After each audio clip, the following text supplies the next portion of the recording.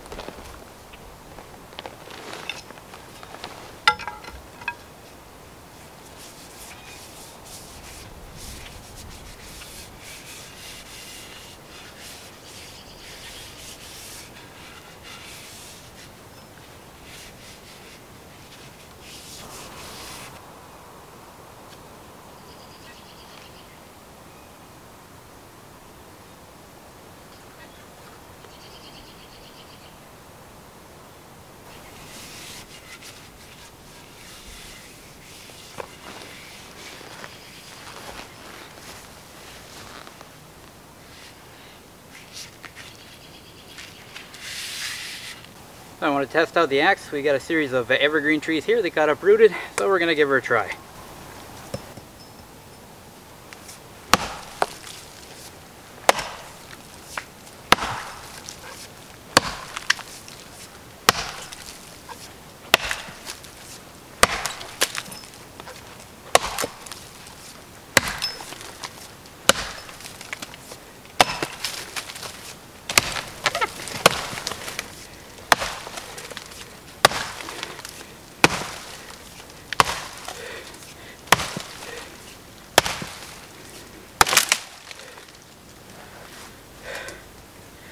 Not bad. This is not a small tree. Softwood, so hardwood would be a bit more of a struggle, but not bad.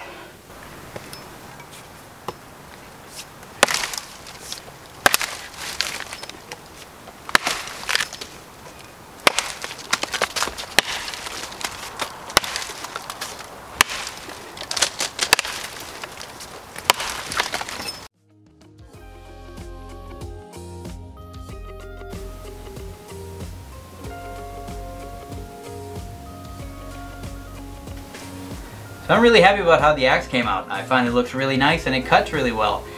For an inexpensive axe, I'm really happy with it. The other thing that I did get is this Style & Craft axe head cover. Really useful to protect both the axe head and also yourself while you're traveling. The one thing about it is that you need to stretch out the strap here, and you need to stretch it up quite a bit, but eventually it will fit quite well. And like I said, really happy with it. I hope you guys enjoyed this little video. If you have any questions or comments, feel free to throw them out there. I really appreciate it. Take care, everyone.